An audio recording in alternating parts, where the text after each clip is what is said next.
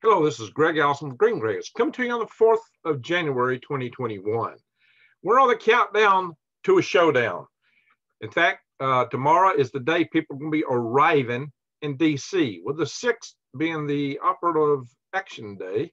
So you might say we're almost at T-1 days in countdown to the showdown. So what's going to go down?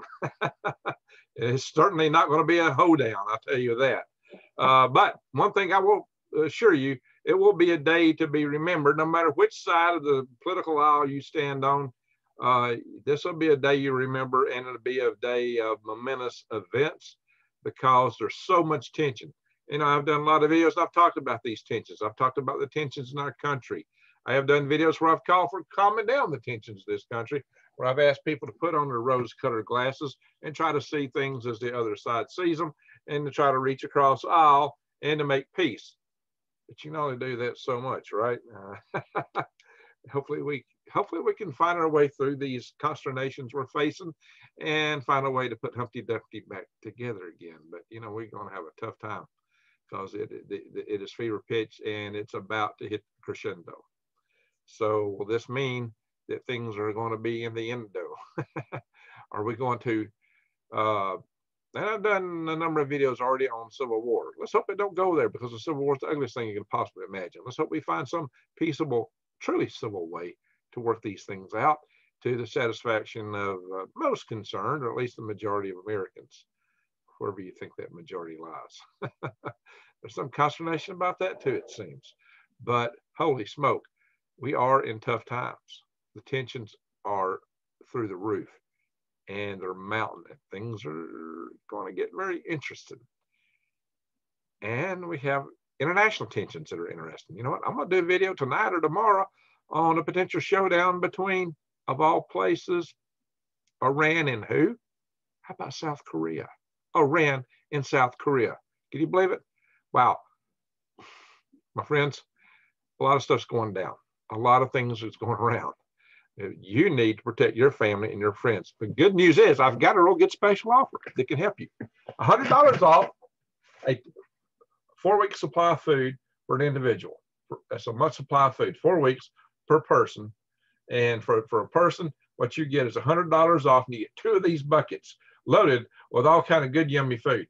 It is real meals. It is freeze-dried. You rehydrate it. It's yummy stuff. You get breakfast, lunch, and dinner. $100 off. Well, wow, you'll be a winner. It's a great price still. Get it while the prices are still good, because food prices are going up. It's a good time to get it, get ready. The cool thing is you can get pouches in here. You open that up, you can throw them in your backpack and bug out, or whatever you need to do. This thing is something you can throw in a canoe or car, and if you're bugging out. Or it's great to bury for a cache, or put on your shelves in home to bug in, because this will last you, my friend. And be sure to also go to prepwithgreg.com. That's how you find it, prepwithgreg.com. But when you go to prepwithgreg.com, you will see there's a logo for My Patriot Supply. You can go click that and get all kind of other prepping supplies there.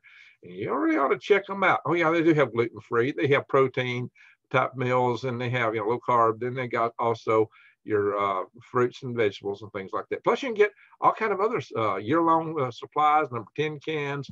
You can get other prepping supplies that you might need when you're out and about, moving around. All right, enough said of all that. Some people are about to be on DC on the ground. You know, they could probably use some of these things. Because guess why? Here's the thing. DC has been shut down. So let's talk about some things about this thing coming down. DC is being shut down.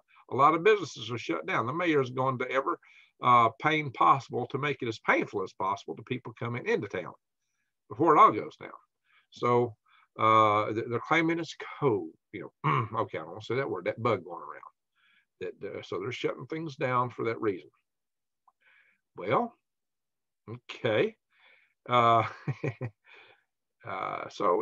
the people going there really do need to be, if you're on your way there, and there's people from both sides of the aisle going up there, but this is a mega march. So mega march. I like things that alliterate. So there's going to be a lot of people there, and they're mostly going to be on the mega side. So I would suggest to folks going to be stowing, to bring their own food. and maybe even you need to bring some water. You might need to bring shelter. You might need a tent, sleeping bag. Can you sleep in your vehicle? Is it you got your little car? You might want to sleep in a little car. But you know what? There's that National Mall. There's a few places around you could throw out a tent. But maybe it's going to be crowded even for that. I hear all the hotels are booked up. But good luck finding food in restaurants and things like that. Good luck finding service. And my gosh, that place is going to be thronged with people. It is going to be packed. Now, supposedly the Second Amendment has been suspended. But a lot of people are already on their way. They got whatever they got. That's going to be interesting. It's going to be interesting. Very interesting. Now, also the National Guard's been called out. Okay, but only 340 of them so far. 340 National Guardsmen and some police officers with hundreds of thousands of other people showing up. Maybe up to 1.5 million, according to some claims. There'll be a lot of people there. A lot of people.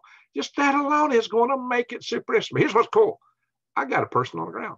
I know somebody's there.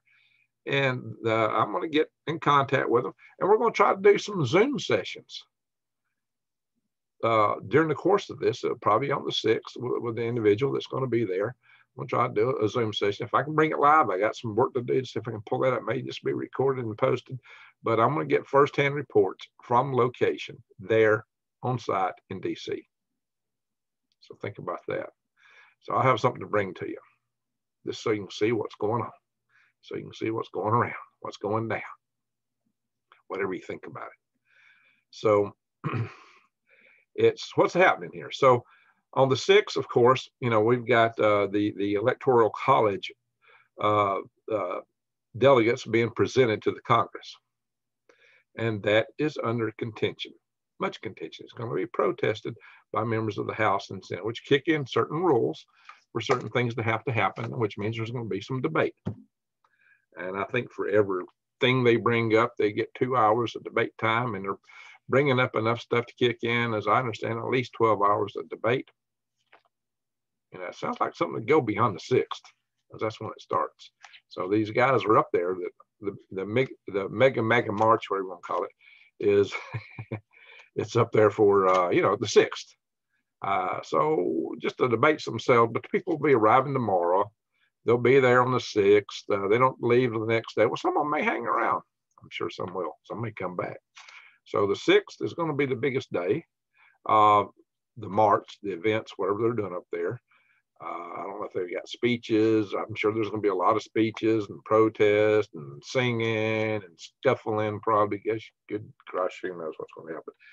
If you're on your way there, if you're going there, and some of you will be, just don't walk into a trap. Keep your eyes wide open and head on a swivel if you're there. And if things start going down and getting hot, you might want to spread out. Tactical. I talked about tactics in a previous video. Troops on the move, you know, like 3 meters apart at least. You know, that way the shrapnel doesn't get everybody. So, hey, you know, at least 15 foot, well, 5 foot if you have to, because well, you might not be able to at all. I mean, people are pretty, I'll be shoulder to shoulder. Wow, it's going to be crowded. It's really going to be crowded. And like I said, it'll be interesting. So, all that said, what was I getting to? So, what's happening in Congress? It's going to go into Thursday, just that alone. Word out is this. What I'm hearing is that Cruz is going to propose an audit. If his proposal is seconded and voted on and approved, I said, if, I don't know what's going to come. Trying to figure it out. So far, I'm getting more out of here than here. So, is that clear? That is kind of clear. It's pretty, if nothing else, right? It shines some light around. Looks nice, right? Ooh. All right, so here's what you need to know. If Cruz gets his proposal, his motion made and put into whatever form they put it out there, I don't know if it'll be a bill in this case, because it'll be a rule. It'll be like a congressional rule, I suppose. If they do that, he's talking about a 10-day event, 10-day audit to look at what went on with the vote. Now, an audit is an audit. It should be honest. So, you know, if there's nothing for the people on the other side of the aisle to be worried about, they should be okay. It's going to be an audit. We'll see what happens. I don't know. I have no idea. No idea. I'm supposed that before they, as they're making their case, and it may take them a day and a half to make the case to call for the audit. It might be 10 days after that. So you might be talking the 17th, maybe the 18th. It's just right up before swearing in day, before all that comes down. I mean, this thing could go down to the 20th. It literally could go down to the 20th almost.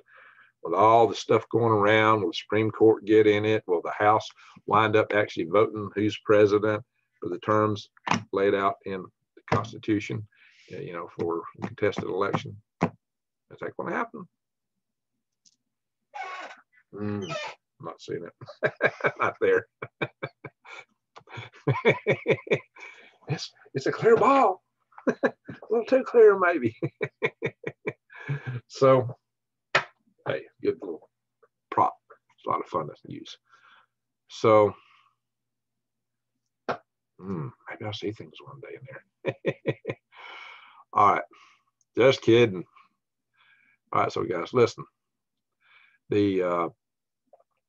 This event is going to be head spinning for everybody around the country. It's going to, I don't care what, where you stand, what you think, this is going to be a head spinning event. It's going to be something else, and it may get wild in DC. But I'm thinking that this whole thing, if it's delayed, it's going to kind of tamp things down a little bit. That might be the best thing for peace. But of course, come, you know, that many days later, you're going to see a lot of these people still hanging on, or a lot of them coming back up there. That's going to be interesting. What's going to happen? What is going to happen? I've heard allegations of what people would do. Would they really do those things? Some of it's over the top. But, you know, maybe this will calm things down, at least get things aired out. That's what we can hope for, get things aired out. Then let the chips fall where they may. And hopefully all this will get settled out once everyone's had their say.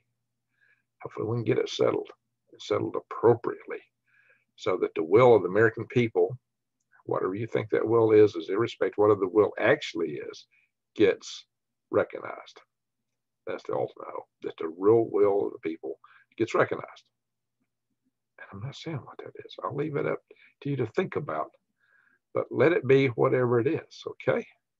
If you think, whatever you think is immaterial, whoever you are, okay? Let it be what it is, not what we think. Let it be what it is. So I'm taking all the prejudice out of this right now. Just let it be. Hopefully we'll figure that out and be able to move forward. And hopefully all the right decisions get made. Hopefully. Well, we aren't talking about Congress. You know, Congress is the opposite of progress. Okay, I diverge here. But my friends, it's a big mystery.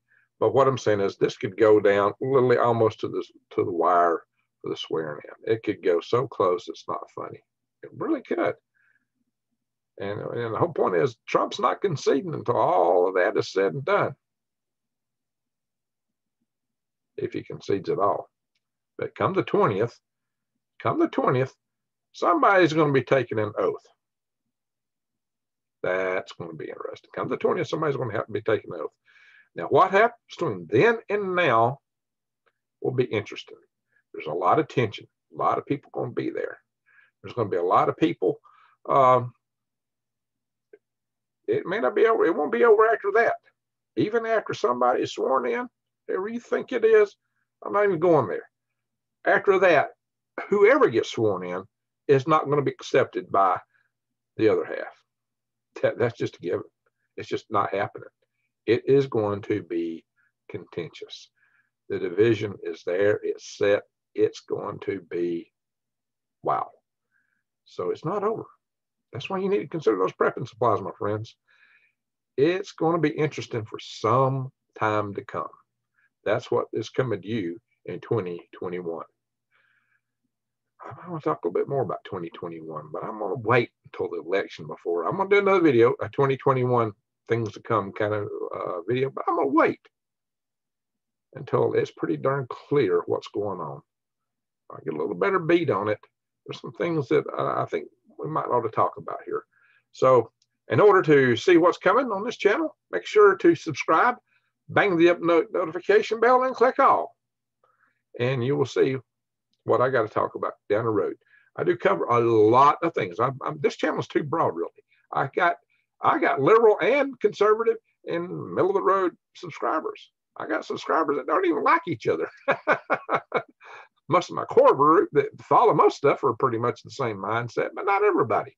Because I've got gardening, worm farming, microgreens, aquaponics, and then I talk about prepping. In the course of talking about prepping is I'm trying to bring you situational awareness. I tell all you people, keep your eyes wide open and head on a swivel. Right now is the biggest time for that, right? So I affectionately refer to my followers as swivel heads because I know you're the best at it. But, you know, the people on the prepping side and everybody on the gardening side aren't always, the same mindset about these things. That's why I try to be a little bit on the, try to keep it neutral when I'm bringing you these news items. There are certain things, though, that I'm going to stand for, and that's our freedoms. I don't want to stand for that. There's certain freedoms I really do appreciate, You know what I mean? So yeah, don't expect me to yield on some of those, because if it's in here and it's a freedom, I'm for it. And if you're for it, you might want to join me by joining the Freedom Restoration Foundation. So if you define the Freedom Restoration Foundation, the best way is to email me, info@freedomrestorationfoundation.org, and put freedom in the subject line. And then we're making a list of our prospective actual joint members. We do have a Facebook site, Freedom Restoration Foundation on Facebook. We've got a MeWe site. So we've got ways that we're reaching out to people and people are communicating. We've got a chapter in Arizona. Yes. Some of you may know, well, I'm not going to go in there right now, but we've got, it's based out of Phoenix right now, but we've got an Arizona chapter. And we've got people in New York, Washington State, Wisconsin, and of course we've got a strong group here in Alabama and a local chapter here in Alabama. And we're building our website. I'm gonna have a meeting tomorrow on that. Hopefully, if everything goes well, we've got everything set up to build it. We're just building our website, so you should see that coming soon, and a lot more. The reason I say to email me is, Facebook it's got its place, but that can get shut down. So we need something a little more permanent for our members to go to. All right, all that said, you can also join our survival tribes by same email, info@freedomrestorationfoundation.org, and putting tribes in the subject line. I've got a spreadsheet now. I've got identified leads. We've got tribes in Arizona and Alabama so far. There is a tribe in Arkansas. So I thought I had one set up for California, but that fell through. The individual decided to leave the state. So they're coming this way. So if you are on the West Coast and you want to be if you want to lead up a tribe in that area, and if you got property, email me. We'll talk about that down the road. I'm still trying to communicate with some of these people that I've identified as potential leads. I've called a few times and not made contact with. I really want to talk to the individuals. Email just don't have that depth of communication I'd like to establish with the individuals that I'm hoping to lead this. But it takes time to call people and reach through to them. And some of the phone numbers aren't good. I'm gonna have to email a few of them. But anyway, all that said, I digress.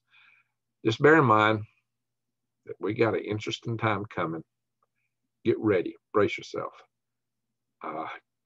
I'll bring this to you as it unfolds. Who knows what's going to come out? Who knows? This thing ain't telling me. We'll just have to stay tuned to find out. Well, that said, if you watch this far, say, Greg, I'm going to stay tuned to find out what comes next. And with that said, I'm going to say thank you, everyone, for watching. Hope you all have a wonderful, wonderful new year. in spite of everything going down. Let's hope that everyone does well.